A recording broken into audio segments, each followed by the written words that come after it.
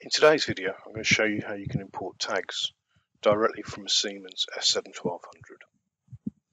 So I'm going to go over to IO Data Server to begin with, and over to Drivers, and I'm going to add the driver. So I'm going to right click, Add New Driver, and I'm going to scroll down and find the S7 TA portal symbolic. I'm going to hit Next, and I'm going to pop the host name in, which in my case is 192.168.0.1. I'm going to leave the station as standard and hit Finish.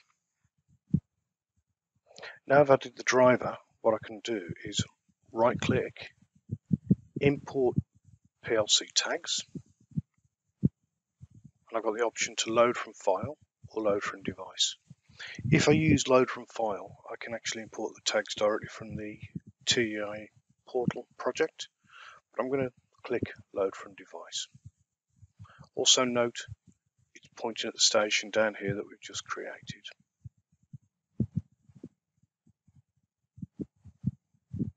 So what's happened now is it's queried the PLC and it's brought back all of the tags.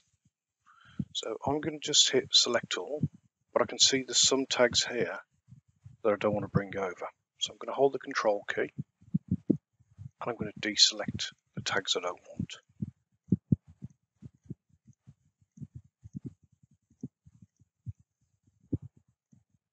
This could also be used if you have updated a project and you just want to bring a tag over.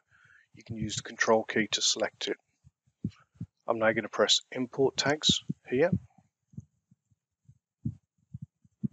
And it's brought all the tags over into my address base and it's created a folder with the same station name.